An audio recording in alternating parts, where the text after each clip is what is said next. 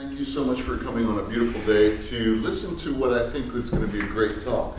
Robert Freudenberg works for a small outfit, sort of, Regional Plan Association, or Association. And he is the head of their Energy and Environment unit, correct? And what these guys do, as far as I've been able to tell, speaking with Robert and his colleague Tom Wright, they think about how New York City works. They're sort of the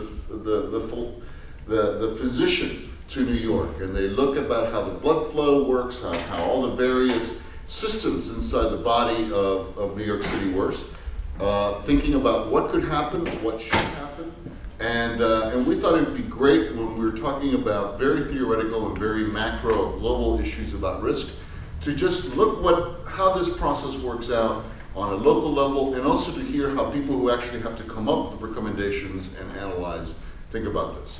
So with that, thank you so much for coming. Great. Thank you. Thanks, Miguel. Thanks for having me. Thank you all for coming out for this. It's a great honor to talk to you all, and as much as I'm going to be sharing with you information about how we look at things, I'm very eager for the conversation afterwards to hear from you about how you might help us think about these things. As Miguel mentioned, my name is Rob Freudenberg. I work for Regional Plan Association, and today in this presentation I'm going to cover a few things with you all. First, I'll give a brief introduction, tell you a little bit more about who we are as an organization, tell you what we do and why we do it. Then I'll spend a little time characterizing the region through a few different lenses, essentially how our region lives, how we work, the jobs that we have, how our region moves, and then this idea of how do we survive and thrive through interconnectedness. What are the systems that keep us together? Then I'll talk a little bit about the risks that we see that we're facing as we're doing long-term plans for the region. And I'll touch upon just a little bit about how we're starting to think about and plan for the region that I hope will lead into a conversation of how you can help us think about what we might want to think about as we think long-term. So in terms of who we are, our mission is essentially to improve the New York metropolitan region's economic health, environmental sustainability, and quality of life through research, planning, and advocacy. And I see the fonts didn't translate, so the advocacy is a cliffhanger, but that's the third thing that we do. We're called RPA. Essentially, what we say that RPA could stand for is research, planning, and advocacy, because the work that we do, we employ about 30 staff members with policy, planning, and even architecture and design degrees. So we do a lot of heavy research into the issues that are out there. We also are able to put together plans, both long-term for the big region and even at a smaller level, municipally or sub-regionally. And then the ideas that we put together, the ideas that we put out there, we advocate for them. So we think through the big issues, as Miguel mentioned, like the idea of thinking of us as a doctor for the region. We try and figure out what's coming down the line and what can we think about and how can we plan for that in the future. And then how can we advocate for the ideas that we're learning about that are good for the region to make sure that we continue to be a good region. In terms of the region that we work within, it's essentially the New York City metropolitan region. So if you think about all the commuting counties to New York City, where are you likely to live if you work in New York City? That's essentially our shed. It's 31 counties. It's made up of 783 towns and cities, the majority of which are here in New Jersey, and 23 million residents. So it's a big region that we think about and that we plan for, but it all is interconnected, as we'll talk about in a little bit. So how do we do what we do? Since 1922, our organization has been preparing long-range plans for the tri-state region. If you go back to 1922, the city was very much the center of life. There was a little bit of activity outside the city, growing in terms of communities. But things started changing. More people started moving out of the cities. There was a little movement that way. So our organization was formed around this idea that we don't want to just move about in a haphazard way. We want to plan in a very strategic kind of way, comprehensively. So we develop plans, and we've developed 3 plans so far. Each one recommends policies and investments for a sustainable and prosperous region. You know, we take a look at the way things are changing and the way things we want to see things grow, and we make policy recommendations to help the region get there. So our first regional plan was done back in 1929. Again, it was the time where things were starting to change. People were just starting to leave the urban core and go more out into what were becoming the suburbs, little bits here and there. So the first regional plan did a number of things. One of the things it did was really focus on the transportation and transit systems to make sure that the suburbs, emerging suburbs, were connected to the core. So one of the, it's hard to see here, but the map there is kind of the transit and transportation system that was laid out in the first plan, a lot of which was picked up by Robert Moses and implemented in his own unique way in the years that followed. We don't know when we're going to do our next regional plan.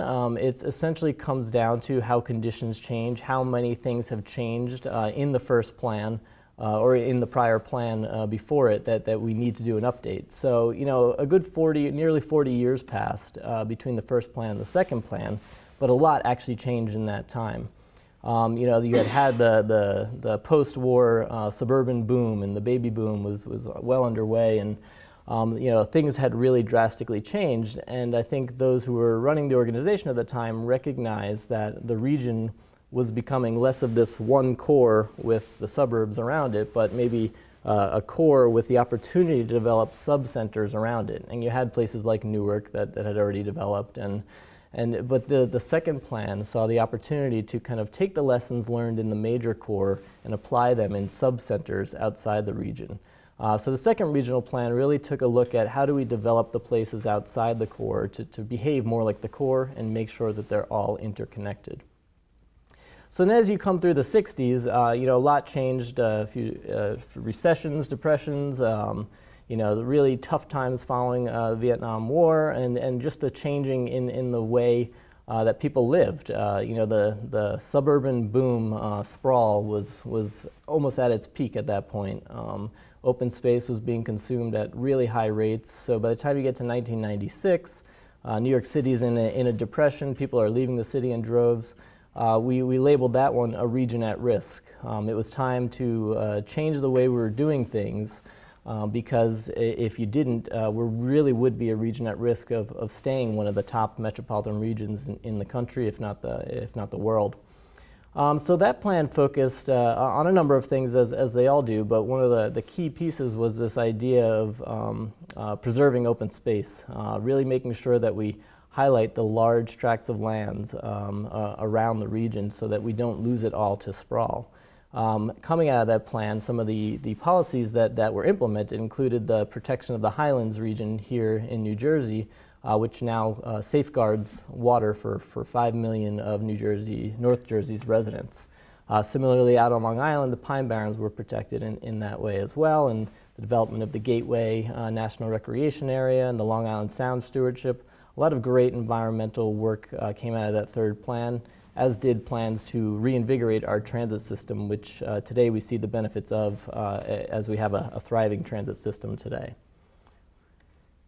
So as I said, we don't know when we're going to do plans, but we did realize it is time for a fourth regional plan just a couple of years ago. Given the changes that have been happening in terms of climate change, which just had a minor mention in the third plan, though it was in there, and the concept of equity, the fact that our region has become inequitable in many ways, really drove us to take on a new plan.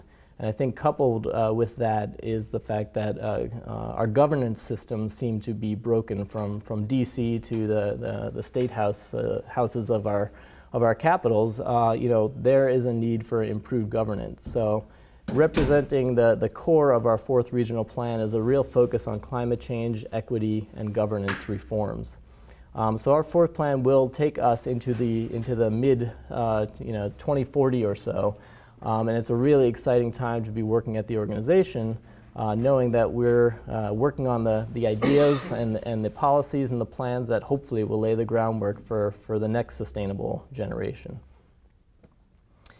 So at the heart of this fourth regional plan is really, we've divided it into 8 different areas. We're focused on the importance of energy, economic development, financing and governance, transportation, climate change, how our communities live, parks and landscapes, and housing.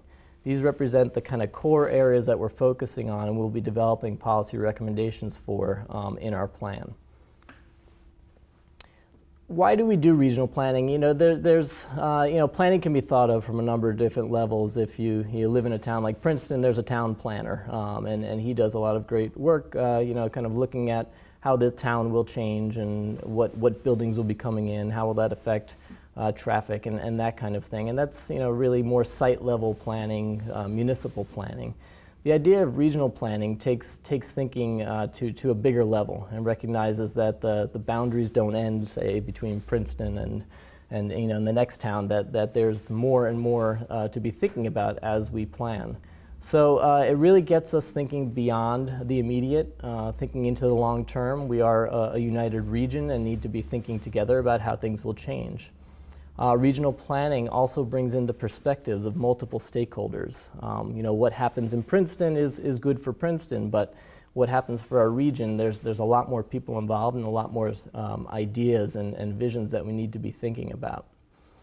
By dissolving the boundaries between kind of our municipalities and our counties and even our states, we really start to think about things differently and plan differently. You're building a new train line or a new train extension, you don't think about just one town at a time. You think about how that ties into the larger core. It also gives us the opportunity to consider best practices. What is working well in other regions? How can we compare ourselves to a region, say, in the San Francisco Bay Area or even London?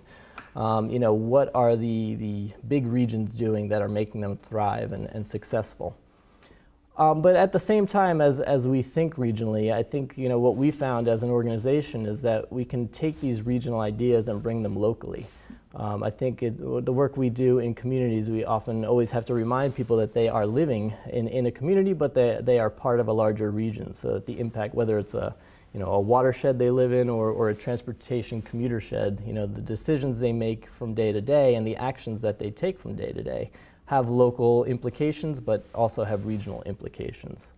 So it's another way of thinking, it's another mindset, but we found that it's quite effective. So I'm going to take a little time now to characterize our region. How do we, you'll see kind of both how we look at the region and what we know about the region and what we see coming down the line for the region. Again, we're in this mindset of developing a fourth plan that's going to lay the groundwork for the next 25, 30 years. So we need to get a sense of how we're doing right now and what the region looks like. So like I showed you before, we're 3 states, 31 counties, over nearly 800 towns and 23 million residents.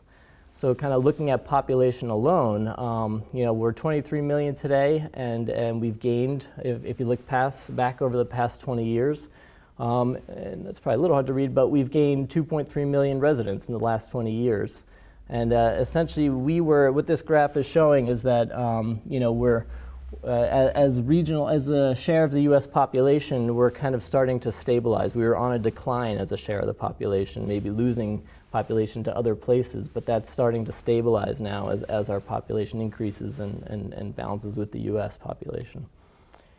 The idea of where we live has changed. This kind of speaks to what I was speaking about before. If you divide our region up into urban centers, inner suburbs, the immediate suburbs surrounding the urban center, outer suburbs, which are kind of the former farmlands that have been developed, and then still in the rural areas, the places where there still are low populations and low densities.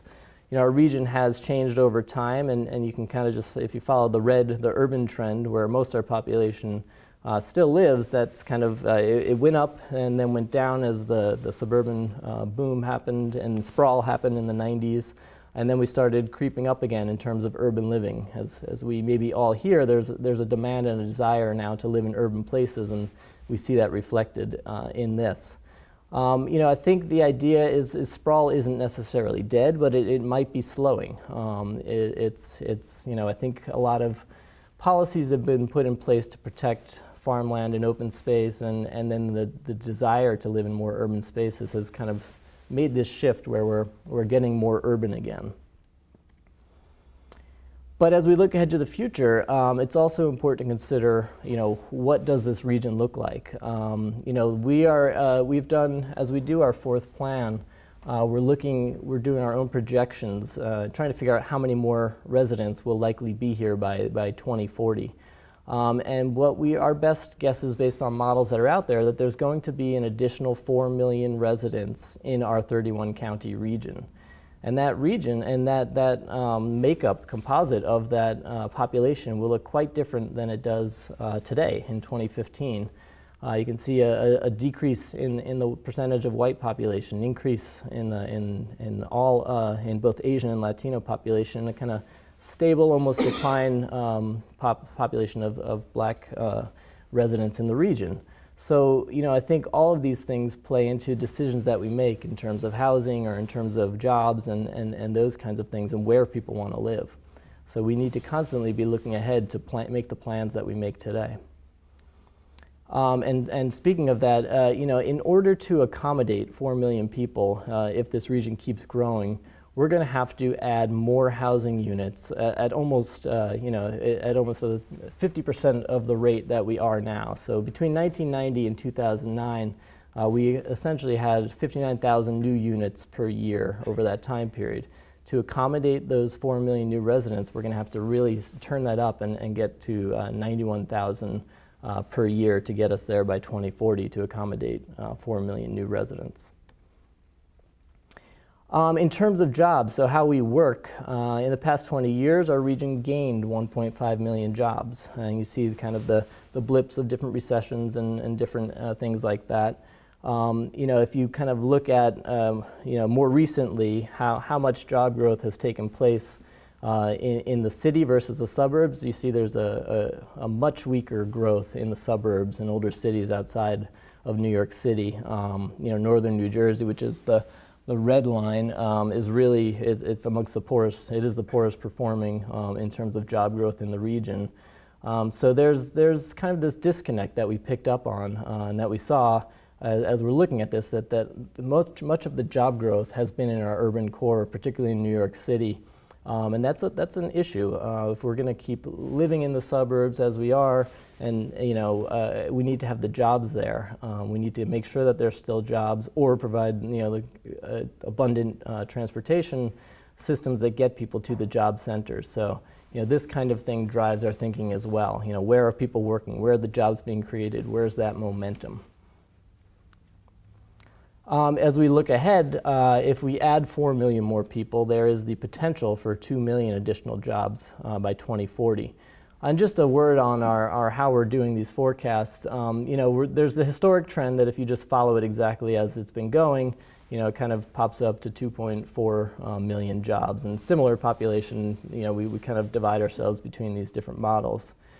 There's also what's called the New York Metropolitan Transportation Council. They are the MPO for the region. They are federally set up to decide where transportation dollars will be spent in the region. So they have a deep interest in kind of forecasting and knowing where jobs and people are going to be coming in. And they do their own models for population and job growth. And they estimated a significantly, pretty much lower than the historic trend. And so what we did is we looked at Moody's Analytics, and we liked what they had to include in theirs, and kind of settled somewhere between the historic trend and what NIMTIC was announcing. I think some of the major bottlenecks that NIMTIC might have in theirs is that they kind of put a cap on what's possible in New York City. Maybe with, there's going to reach an end to what can be rezoned in New York City in their minds. So I think, as we've seen in the past, that cities find clever ways to rezone the areas that are currently seem like you wouldn't rezone them. So we leave a little more room for more growth in the urban core than does NIMTIC. It's interesting to think about, this is a car, a lot of us probably have cars, so you know, we're known for talking about public transportation a lot as an organization, but it's really important to know how our region moves by cars too. So if you look at the region in terms of car ownership, about 20% of our region does not own a car. That's a pretty significantly higher number than the U.S. average, and this kind of speaks to the strength of our public transit system. About a quarter of us own one car, 32% own two cars, and then 22% own three cars or more. It's a lot of cars for the region, but you see that we're kind of tracking below the U.S. average. But what we found, again, digging into the region a little more, and you know, you can kind of get a sense here that you know, across the bottom are the counties of our region, and the more urban ones are on the left, the more suburban ones are on the right, as you're facing them. So you see that it really depends on where you live, how many cars you have. You see that number goes up significantly in the more rural counties, and that urban, you know, Manhattan itself is very highly skewed towards zero vehicles. So, you know, it's not enough to just say, as a region, we have this many. When you really dig in and find the details, you get to get a story that emerges, and think that you're going to have to plan a little differently for regions, you know, where people have more cars, or if you want to get public transportation out, you have to think about that. As that last one showed too, you know, New Yorkers drive the least compared to the rest of our region. In terms of building roads, you know, we reached what seems to be a peak. You know, today there's about 1,900 miles total of road building, of lane miles, sorry, in the region. But you see how much the car culture boomed from the 1920s. I just announced my colleague, our transportation director, just came in, Rich Barone. How you doing? So he can stop me from saying anything wrong about transportation since we're in this area. So essentially what we're finding is, you know, if you look at Manhattan-bound consumers, you know, between 1999 and 2010, you know, you see a lot of commuting growth coming from New Jersey, which is really significant and important. As you know, we just held a panel recently looking at the issues between the crossings across the Hudson River. You know, there's a serious bottleneck there. If you take a New Jersey Transit train, as I do a few days a week, a lot of mornings there's standing room only on those trains. And then path trains, sometimes you have to wait for one to go by before you get on. So there's a real bottleneck in terms of the crossings between these, and serious, as we'll talk about a little later in the conversation maybe with Rich, is that, you know, we're really going to have to focus on how we make sure that this bottleneck is alleviated. You want me to say something on that? Or? That's okay. I'll do the presenting. So yeah, that's fine. I'll sit down then. Yep. So I mean, what we're also finding is that, you know, as you saw on the other slides, greater population density leads to more transit usage. You know, it makes more sense that the more people there are, the more space kind of for living in buildings, that there's going to be more transit usage. So, you know, kind of looking at our transportation systems, you know, what we found is that our region really contributes, you know, a lot of ridership to our national system as well. So, you know, the national system is really driven by the transportation that happens, you know, this is Amtrak in this case, along the Northeast Corridor and travel into Penn Station.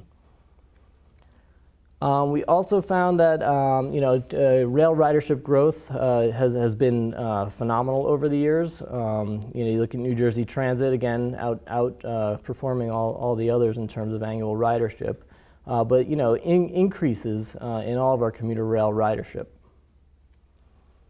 We also found that the subways, you know, this is again, you see this kind of steep rise of subway use. It reached a peak in 1937, and we're slowly kind of, you know, seeing if we can get back up there. And Rich, I don't know if you had anything to add about that. That's in terms of building new subway miles. Yeah, well, I mean, we're with everything. I mean, including what Rob said earlier about the commuter rail system. We have been building for a very long time, at least in a substantial way. You know, on the commuter rail side, the two tunnels we have were built in 1910, and there's been no new rail capacity added since then. So that's over 100 years of just the capacity we have. And one of the reasons why it's a big problem is because New Jersey Transit, when they started in the early 80s, they had a series of projects to funnel more and more people into Penn Station, the Midtown Direct services that everybody's aware of, the Morris Essex lines, the Boonton line, and just been adding more and more service. So we're jamming a lot of people into a very small pipe. All right. The subways, we've actually saw contraction because we tore down several of the elevated lines in Manhattan because, and some of the boroughs as well, particularly the Bronx, because it was considered polite. And it was, there was a whole deal on the east side of Manhattan to build the Second Avenue subway, which never actually happened.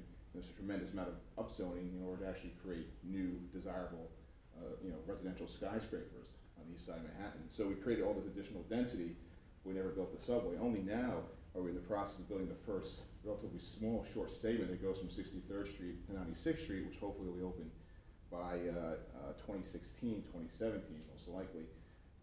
But that's only one of 4 phases of this roughly 13-mile line that runs from 125th Street all the way down to Lower Manhattan by the South Street Seaport, specifically Hanover Place. So, yeah, we've been doing some work in the last decade. Really, it's the things like the Second Avenue subway first phase. They call the East Side Access Project, which is bringing along a railroad underneath Grand Central, about 100 feet below Grand Central Terminal, and the extension of the number 7 train to the far west side. But those are relatively small projects compared to the amount of pressure that we have on the system. So I can go That's more good. later. Yeah, sure.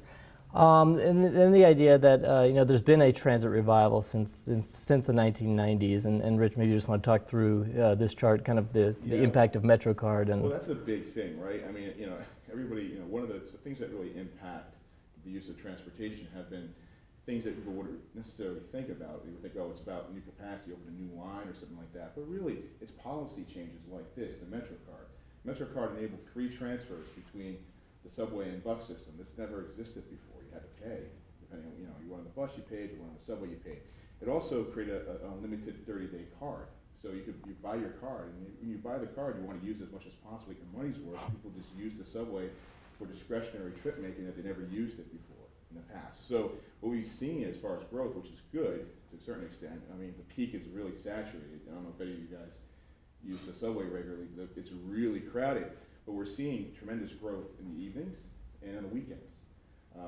Some of that growth is because people are shifting out of the peak, but a lot of it is people just using the subway to get around, take extra trips, and there's really, because they buy these 30-day cards. So that was a big change. Another big change we're seeing is technology as well, making transit more attractive. So, your smartphones and actually knowing when the next train's coming, the next bus is coming, trip planning, all that stuff is another thing that's made transit even more attractive and actually added, contributed to the ridership growth. Along with the fact that you can actually work and do stuff on these vehicles now. I mean, the fact you can actually, check your email, catch up on work with your laptop on a train makes it much more attractive than driving in when you actually waste that time. So then moving to final transportation mode is our aircraft, and Rich has done a lot of great work looking at our airports and how we're at capacity in our airports as well. And this slide you can talk through kind of how changing our planes has also led to changes. Yeah, it was a big surprise because back in 2011 we completed a 2-year study with the Port Authority of York-New Jersey on our future of the region's airports, and the report came out saying that we looked at all different things. Intercity high-speed rail, trying to capture some of this growth, our outlying airports, something called NextGen, which is the next version of air traffic control, which is a more automated system. It allows for additional efficiencies and capacities. But, in the end, it was all about new runway capacity, just for the capacity that we need. We're estimating, and we're conservative compared to the FAA, we're estimating about 150 million annual passengers, by 2030. We're now, when we did this estimate, we were about 107. We're now at 117 in a matter of a few years. It's been a phenomenal turnaround at the airports. We're above our projected estimates for the airports at this time. We thought the airports would be at 150 million annual passengers. And so growth is actually happening faster. And the reason why is because of the aircraft upgauging that's occurred. It's weird because you hear the stories about the A320, this massive Airbus plane that's actually not doing that well. They're not selling a lot of them because it's just too big.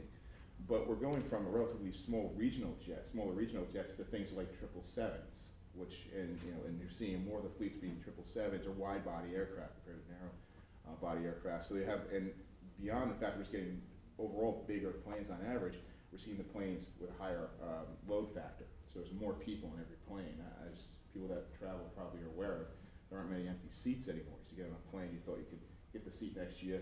It's less and less, that's less of an option today. We're seeing load factors in the 90s, which in the past they were 70s, early 80s. So, you know, they're utilizing the aircraft to a greater extent than they used to as well. But still, we're getting to that limit where there's not much more upgrades you can do. If you get a big, super large aircraft, like the 320, which is not selling, you have to have a huge market that you're going to make that actually viable for the cost of the aircraft. It's a 4-engine aircraft versus a 2-engine aircraft. So we're again approaching that ceiling where we need new capacity.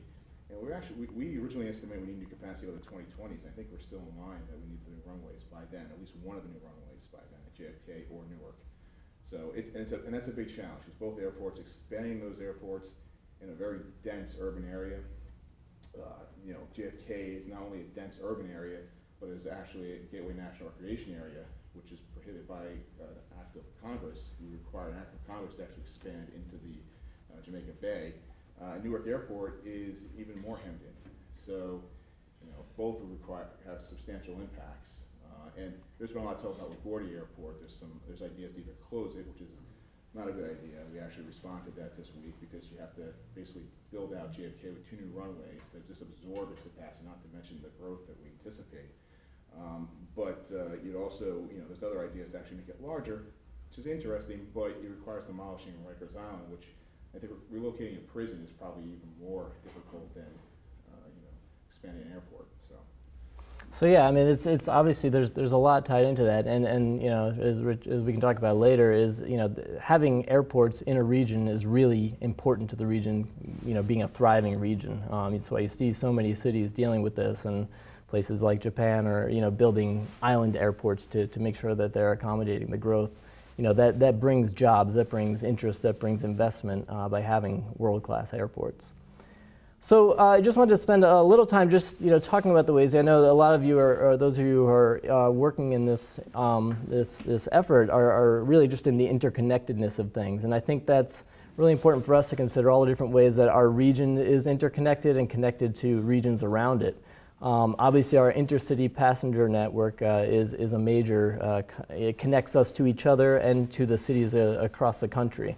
RPA for a while ran what was called America 2050 that we still kind of work with. It's basically looking at this concept of a mega region. So, you know, not just our 31 county region, but we're part of the Northeast mega region from, you know, Boston down to Virginia. And there's mega regions across the country. And intercity rail is critical in connecting these and creating these mega regions, and then connecting these regions to each other. You know, as we'll talk a little bit about risk, you know, something goes down, a bridge goes down in Connecticut on the rail, it shuts down. Well, you know, we had the crash the other day in Philly, which is still impacting all of our travel to and from New York. You have an impact in one city in a mega region, and it really impacts the rest of the cities down the line. The freight network, you know, is significant. I know, you know, the symbol for your effort is kind of that goods movement across the world, which is very intriguing. This is another thing that we look at. Rich works a lot on looking at port issues and freight movement and goods movement, and can talk a little bit about that. But that's just something to put in your minds that we're focusing on, as well as we're considering as we're working on the 4th plan and considering a future through 2040. You know, how do you accommodate the new you know, larger ships that need to get through to ports? Obviously, regional transit connects us locally, and you know, as I mentioned, we had a summit last week where we talked about the Hudson River crossing, and it continues to Long Island. You know, why can't you get on a train in New Jersey and go to Long Island or Connecticut? You know, regional transit is really important in connecting us, and I think we're looking to find efficiencies in that system as well. How else are we interconnected? Well, we all need power. We all need you know, energy to live as we do, and it's really important to see how our region fits within the larger scheme of energy. Our region is situated in 3 regional, what are called power pools, and I think we saw during the blackout how kind of an impact in Ohio affected all of us down here. Following on energy, looking at our power plant and power generation system is really important, particularly as we look at climate change and the impacts of climate change, and what percentage of our power generation capacity is within the floodplain that will be here in 2050. I'll talk a little bit more about that in a second. And then where are we getting our fuel from? What kind of fuel do we have? We've obviously seen a major uptick in natural gas generation capacity in our region as natural gas became abundant in the U.S. How is this going to change how we fuel our energy future? Is natural gas the ticket, or are we going to need to find other sources as well? Does that take away the opportunities? Does cheap and abundant natural gas limit our opportunities for other fuels like offshore wind or solar? Does it slow down us making the leap to that fuel source?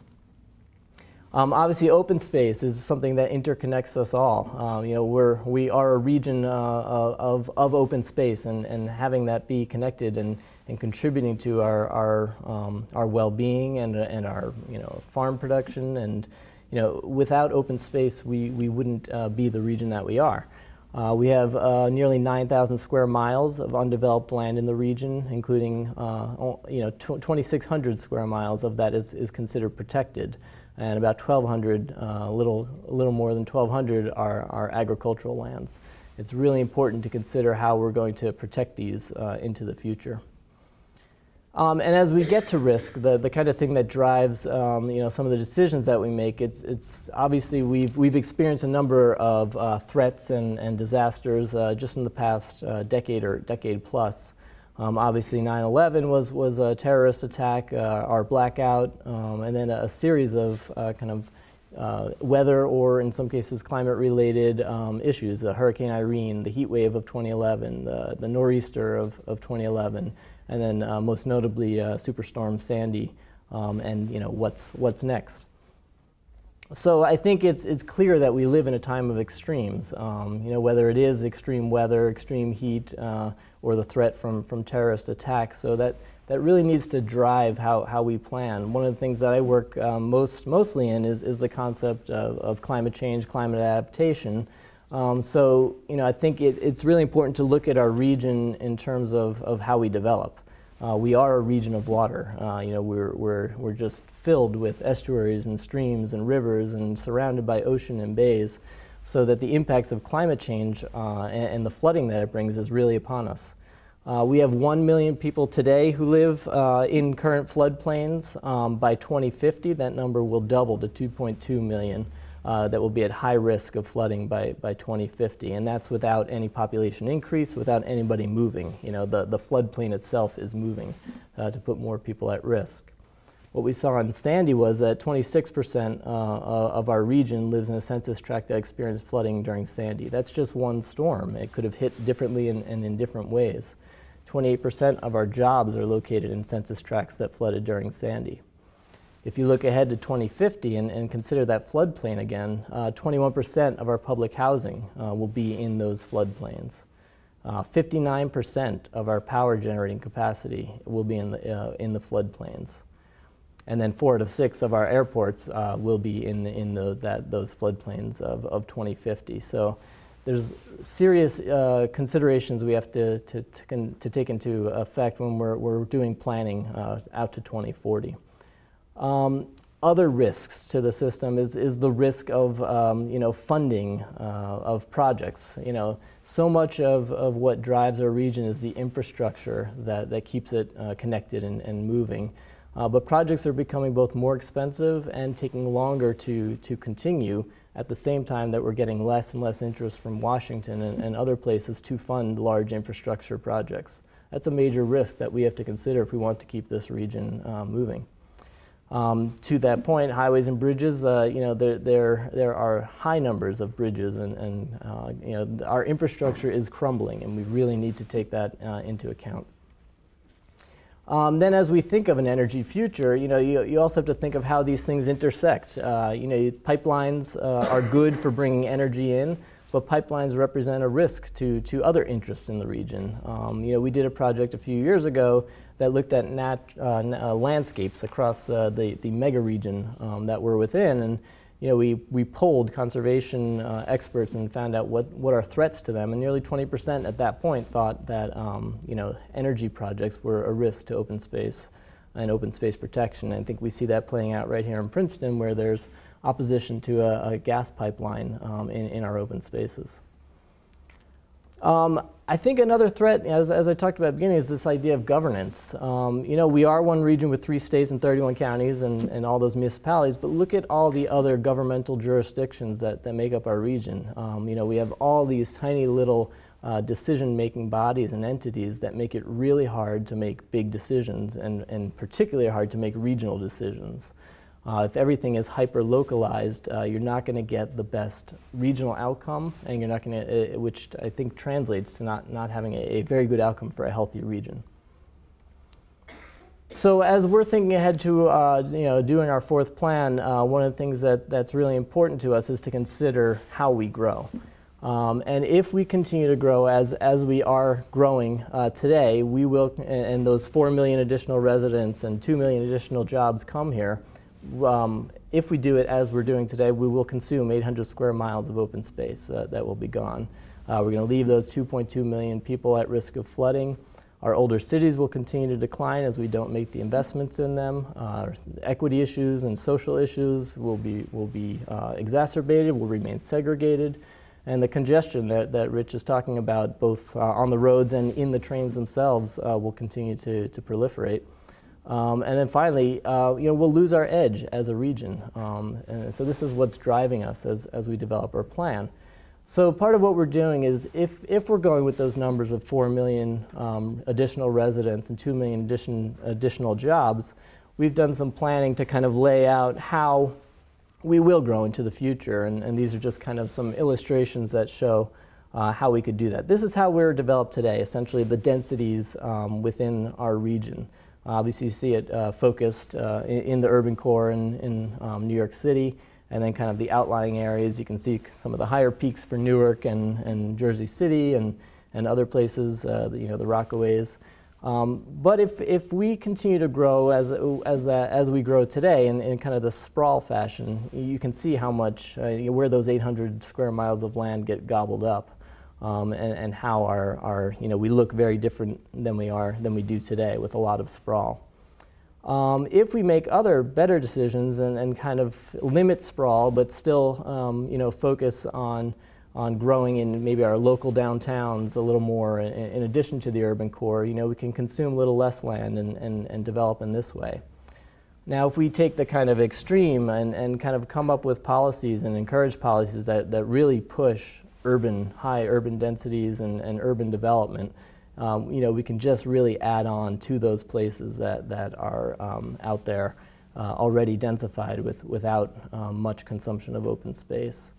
So these are the kinds of ways that we're thinking about this. And then as you think about each of those scenarios, how do you connect these communities, these new communities through transportation? This is just an example of all the potential projects that could be, just getting us across the Hudson River. We also have to consider our energy again. If we're how we develop, is a more distributed system better than these centralized large systems, over half of which will be in a floodplain. So the idea of microgrids and distributed generation plays into the thinking of what we're doing. And then, the idea of climate change and flooding and risk, really is important. There's that layer of, where we grow and whether they're urban areas or not. But then as you dig a little deeper and look at the floodplain, how will we grow even in the urban areas? Is it safe? Is it smart to develop, say, in the Rockaways of Queens, which is, if the blue there represents the floodplain of 2050, is that the place we want to make our investments and building, putting these additional 4 million residents? And it's not just the urban areas, and it's Secaucus, New Jersey, Milford, Connecticut, the suburban places as well will be facing these challenges, and you have to consider different ways to be more resilient to that. Just to kind of say that as we focus on resilience at RPA, we're looking at what we're calling the 5 Rs, and recognizing that there's no one silver bullet approach to any of this. You will be rebuilding in certain areas. You just want to make sure you rebuild to a higher standard. We still will need to keep water out through the idea of resist, and that could be a local municipal seawall, or it could even include the idea of a storm surge barrier that closes off New York Harbor and maybe makes some of that more urban densified area a little safer during storms. And then, the idea of retaining, capturing this additional rainfall that comes in increased and more frequent precipitation. And then I think we're also looking at the idea of restoring natural systems. What role can they play in helping mitigate these climate impacts? And then we're taking on another thorny issue, which is the issue of maybe we have to leave some of the areas that we've developed already. Those blue lines, as we've drawn them, are pretty high, and it doesn't make sense necessarily to keep investing over and over again to rebuilding places that will continue to see flooding. So we're taking on the issue of retreat very seriously and considering ways to make sure that all of our residents are safe, but that also municipalities who don't want to lose residents in these places are able to kind of build up the tax base in other places in town. So that's just kind of an inkling of where we're heading, what we're thinking about. I think as we develop our fourth plan, we have ideas. We have ideas already on paper that we're throwing around in the office. But I thought it would be a great opportunity to maybe share those with you in conversation in Q&A if it comes up. But also just open up the opportunity to ask questions, but also share with us your thoughts on how we might approach this kind of interesting task of planning long-term for the region. But thank you for your attention. We're happy to answer any questions.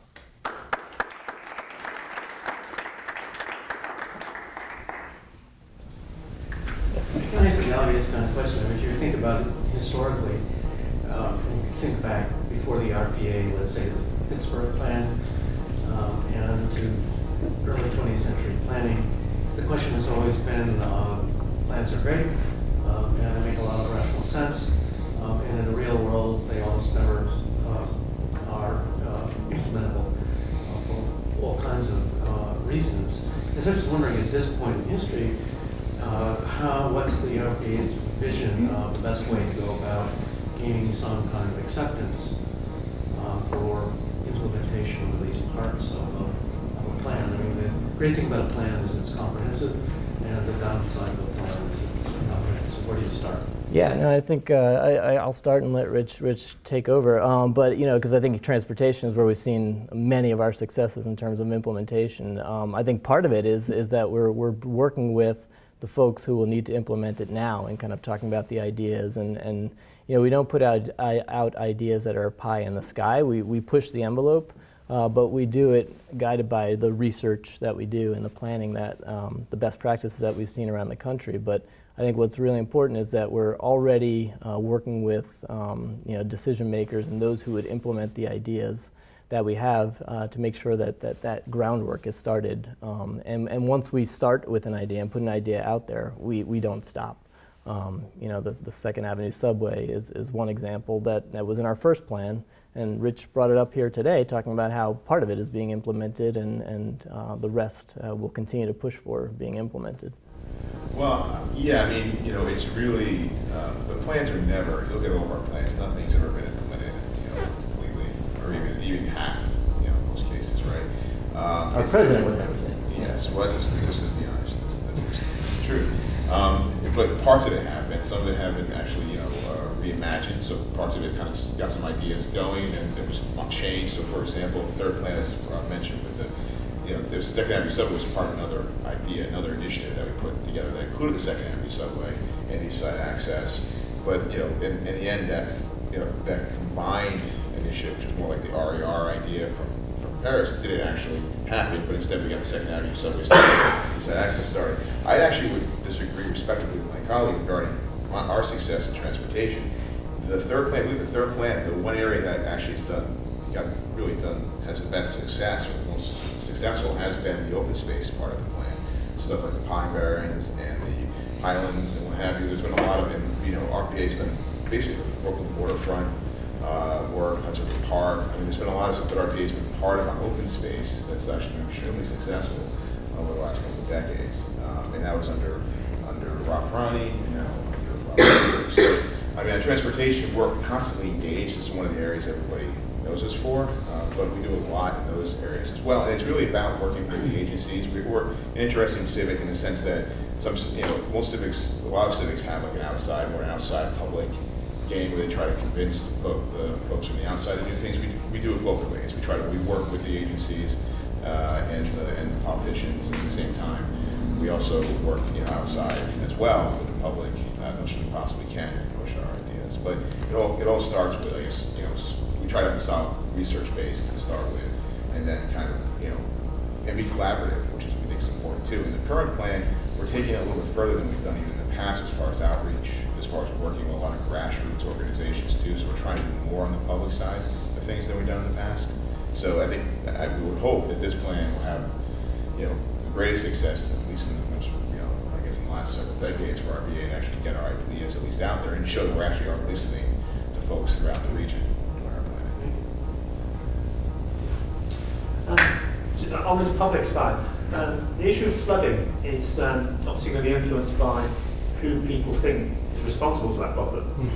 And I notice quite a lot of variation if you look around the world in terms of how people think about that from country to country, especially when you're thinking about how you're going to sell retreat, for example. And where I come from, the UK, people still think it's absolutely the government's responsibility and are absolutely outraged if there's any kind of shortcoming in a response to a flood situation like in the last couple of years we had.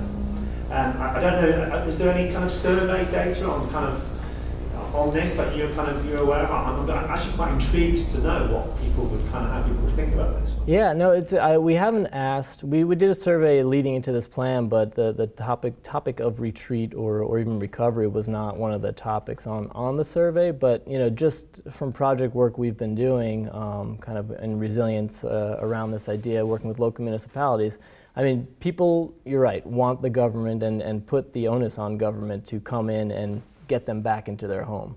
But people, once they're back in their home, that's their home, and they want the government to stay out. So yeah, no people, none of the residents that we've talked to, or even the mayors that we've talked to, are talking about this idea of retreat. They don't want to talk about it unless they've been a community that's participated in buyout programs. So it's a really tough nut to crack in a way, because there's so much more to it than just a transaction. There's a lot of psychology and emotion and generational ties to home and wanting to live on the coast and those things that you can't get through through government communications or even planner communications. So we're actually we're considering maybe we bring this topic to a group of behavioral scientists to kind of think through what are ways that we can be more effective on this topic, because it's not going to go away, and we want to be able to talk about it in the right way so that it doesn't turn people off. It's a really challenging situation. I think it's gotten more complex, right? I mean, it was when the UK did their barriers, kind of like a lot of people that were just doing things like that. Now it's sort of more of a distributed kind of approach to dealing with these problems. Even the folks that are famous for this, the Dutch basically advocate for that as far as like natural environment and kind of thinking about where you actually build and where your population is versus just building a barrier. And one of the big reasons that you always remind me about is it's not just about the surge, it's about sea level rise. So and that's the thing that barriers not really going to protect you from. Right. So. And the other thing to that point is, you saw the numbers of governance agencies that we have, a number of municipalities. That's a decision that will need to be made at the municipal level.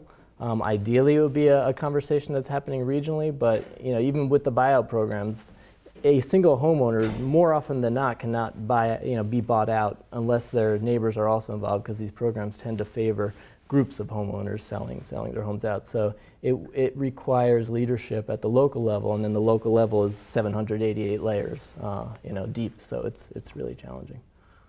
Yes. Thank you very much for the presentation. I was wondering, a bit as a follow-up on Sensor's question, I wanted to push a little bit and ask you, what is your strategy actually dealing with all these multiple partners that you mentioned, all the levels of government? Like, do you have a PR office? How do you put your ideas? Do you also connect horizontally with partners who are like-minded in order to push ideas? I mean, how difficult or how, what's the plan? That's a really good question, and I think one thing that's on our side is the fact that we've been around since the 1920s. So the relationships that started building in the 20s, in a lot of ways, remain today with the agencies and the different levels of government, the implementers. Even though they're different people, obviously, those relationships stay.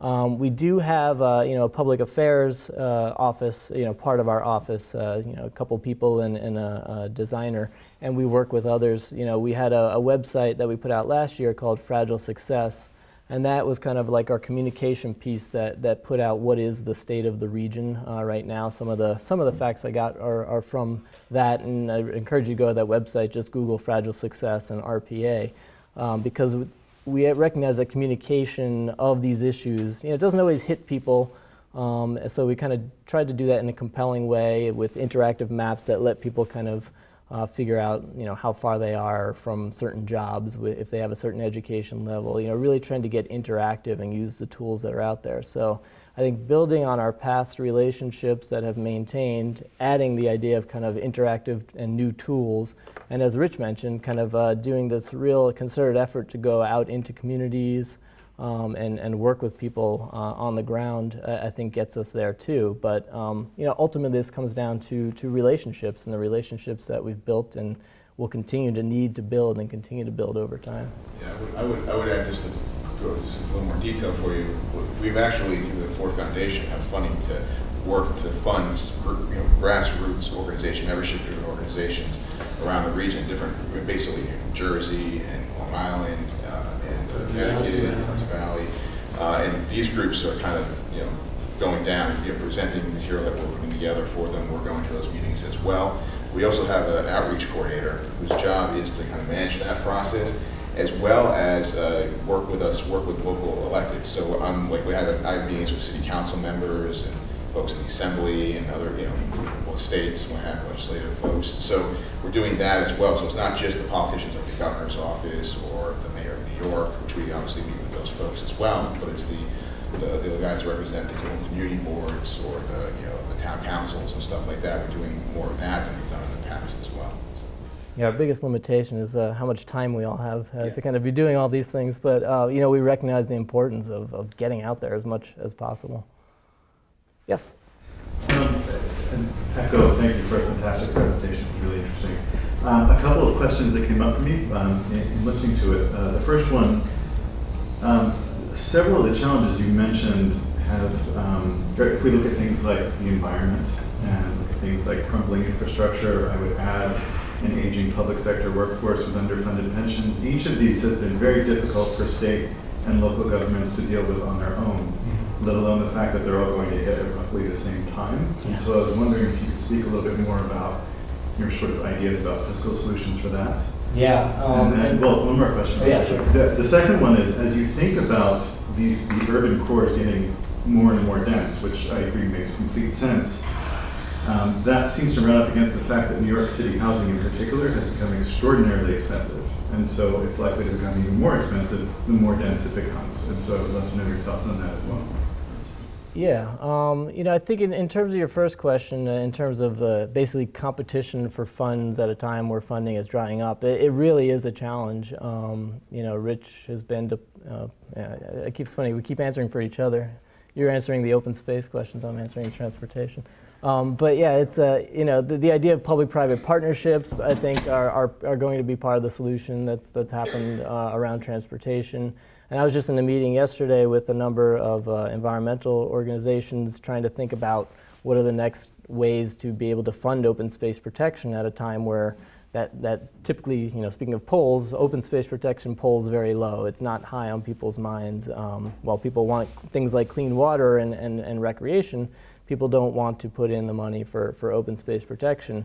And I think what we've seen a lot of is kind of the fusing of these things. You now have to show how many jobs you're creating by doing X, Y, or Z. So I think it comes down to being creative with funding, the funding that is out there, ensuring that you're getting economic revitalization at the same time you're getting open space protection, getting transportation. But I think we're going to have to find new measures as well. And I think the plan's going to go into that and kind of look at innovative financing mechanisms, and maybe Rich has some more to add to that. Yeah, I do. It's rather terrible. I mean, it's really no good news. I mean, you brought up the real big one, right? Long-term liabilities, unfunded pensions, healthcare, what have you. Every state has its problems. All the public agencies have it in a really big way.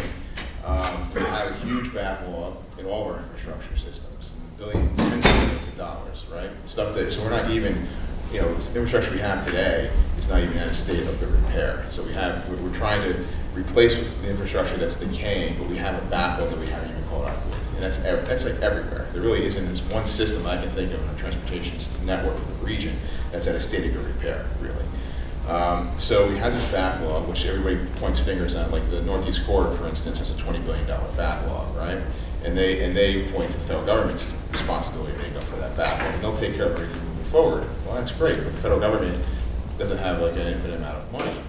And the federal government has made it very clear that they're getting out of giving large grants. They basically, you know, we'll give you cheap money, we'll give you the ability to finance things, and you figure out the local revenue source. So, you know, there's an argument that's been made that the states and the federal government are going to be kind of occupied to a certain extent with all these long-term liabilities, other expenses that, quite frankly, there's been legal challenges to sort of these public pensions and they've lost. I mean, like the agencies want to like pay a certain percentage of what they reduce the pensions. Like no, it's an obligation, you have to pay it. So the option is if they don't have the funds, they have to raise fares, for instance, and then cut service. That's not going to work, especially when we have record high ridership. So it's kind of bizarre, right? Because in the United States, you would think record high ridership and all this we should be investing more than ever. But in reality, Highway Trust Fund is broke. Within the state of New Jersey, your transportation trust fund is broke. I mean, this is a problem we have. We have debt that we've never had before in some of these agencies as far as debt levels. And the MTA is a fun one because they did a whole refinancing scheme back in the turn of the century where they pushed out debt and basically removed the staggering function of debt, which was that every certain number of years you have a refreshed revenue stream. Now we just have, debt and no new revenue, basically unlocked revenue streams we can actually bond against. So it's a huge problem. Solutions, they're hard, all right? I mean, some ideas have been, what can we pull from the private sector? Can we get some funding? But, there's a cost to that. Most of the private sector wants a return on investment. So it's very hard to actually get a lead in the private sector.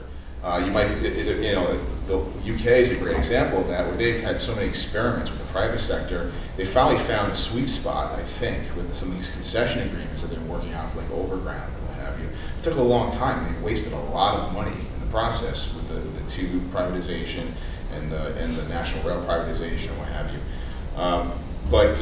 So it's not a simple bullet for us. What everybody's really talking about now is the idea of local funding, revenue sources. So how do you do that? That's value capture. When we're seeing, obviously you mentioned New York City and the value of the cost of housing, right? And you have a community that you have a group of folks making a tremendous amount of money off building, luxury housing, whatnot. How do you capture some of that value to improve, maintain, and improve your public transit system? Because you're adding more density, therefore you need a better transit system to actually accommodate all those people. You need more capacity. So I think fees is one way of doing it, and there's a whole bunch of ideas of how you could actually do value capture and try to pull together other kind of local fees. But it means people are going to pay more, essentially, fees and taxes to do this. I mean, and if you look, around the world, that's really what's going on too. People pay more locally, or in other cities in the United States, as examples, like California, Los Angeles. People pay more locally for better transportation and other infrastructure investments. And then in other countries, the national government puts more money into it as well than ours does, and it's considered a greater priority. In our nations, a lot of our money goes to, as you know, our Social Security and Medicaid, but then a big chunk goes to the Defense Department. So there's less and less money left over for this. So it's a matter of the feds can figure out a way to come to an agreement to prioritize funding for infrastructure, which is going to be hard. I think people don't have a lot of confidence in that. We'll see what happens with reauthorization, which is supposed to happen this spring, but most likely it's going to be this fall, so it's likely to be punted, most likely, or it's this spring, so it'll be punted. No one has any confidence that's going to actually happen during President Obama's term, the federal transportation reauthorization. You know, I don't know. I mean, it seems to be local. Everybody's, the current consensus that we're going to have to figure out how to pay for ourselves here, in our towns and our cities, and our states to a certain extent. Yeah, in terms of the housing, I mean, that is a tough one. It's neither of our expertise at RPA, but you know, you can see inclusionary housing policies have helped to some degree, but not to the degree that we're going to need. You know, I would keep an eye on what the de Blasio administration does, because they, you know, that's why they're in office to you know, I guess bring back maybe some of the bring down some of the inequities that happened maybe under Bloomberg in his kind of thriving luxury city. But you know, we'll see what they're able to do. Well, I mean, you know, I don't know. We can go on a debate. We can debate that a little bit. I mean, I actually think the city under Mayor Bloomberg, a lot of the things that occurred were down zonings. So the mayor actually reduced the densities in New York City by downzoning many of the neighborhoods, because there's a lot of, like, for example, the Upper West Side, there was an attempt to build skyscrapers on the Upper West Side. They built 2 of them. I think it was in the 80s. And there was a huge backlash in the community, so they lowered the allowable densities in that neighborhood. So in order to actually do what you're saying as far as additional housing in the city, it's possible. We have to actually rezone areas around transit, and there are places around transit that are relatively low density that could be upzoned. The South Bronx is actually full of them because of what happened with the redevelopment of the South Bronx, where if you actually, you know, rezone some of these areas, you actually have greater densities, you can actually house more people. It's a community issue, it's a zoning issue. There's got to be a will to do it. There's opportunities even in New York City. We have something called Triborough X that we've been talking about for a long time. It's a circumferential rail line through basically a very lightly used freight railroad that runs. It actually connects from Bay Ridge all the way, runs through Fresh Ponds, Queens, over the Hellgate Bridge, which is used by Amtrak right now only, and it can go all the way to Co-op City, which is part of something called Penn Access. And along that route, there's a lot of opportunities. There's a significant amount of opportunities in Bronx and also in the Flatlands in Brooklyn to actually build housing. So looking at projects that can actually be transit-oriented, that you can rezone the areas that are potentially, you know, right now industrial, lightly used, creating housing opportunities there as well. So we think there is a lot of untapped potential in New York City. The city itself has basically said they're capping growth at 9 million. So they made the decision in their projections that they recently released that they're putting a cap on growth based on current zoning. And like I said, most of the zoning that was done over the last decade was really to lower the zone, lower the amount of density, not increase it. So there's an opportunity to. Right, but just to add to Rich's point, that the idea, it's not just housing costs that we look at too, it's kind of this combined housing and transportation costs. So it just demonstrates the importance of, you know, maybe you're further away, but if your transportation costs are able to kind of be low enough that get you there, or you have adequate public transportation to get you there, that kind of combination of housing and transportation might you know, be something that you can aim for a little better in more places. So it really demonstrates the importance of having a good, well-integrated and public transportation network. Yep. One thing I noticed you didn't have in the initial pie of concerns you're looking at is water resources and general availability. Is that just general not a concern into the future? No, you know, it's a very good question. You know, water resources under that little pie chart fall under the kind of parks and landscapes element, but you know, you're not the only one to point that out. So, and in this meeting I was at yesterday with environmental groups, they did polls of people to find out what environmental issues are most important to people, and clean water tops every poll. So probably a mistake on our part by not calling water out specifically in that, because obviously if you have protected landscapes and, you know, good, you know, you'll have clean water. But I think you're right, and you're picking up on what others are, that water should be called out significantly. And if I would follow up, something else, forgive me if you mentioned it and I just don't remember it. Issue of sanitation and public health, perhaps. Just, I mean, from, you know, a lot of people know the trash to riding the subway to, you know, bioterrorism perhaps into the future. And I mean, there was a big, you know, concern with Ebola, which didn't I mean, scientifically didn't have much basis, but perhaps something else like, you know, flu, avian flu. Yeah, oh yeah, yeah. No, it's, I mean, we actually have some funding to look at public health in the fourth plan, and quite frankly, for me, like one of the things that I care a lot about, I mean, it's one problem, many is sort of the conditions of being riding the subway every day, and what that means to your health. I mean, there's an actual, obviously, impact on your hearing because of the noise levels in the stations, and you're ingesting particulates from the grinding of the wheels.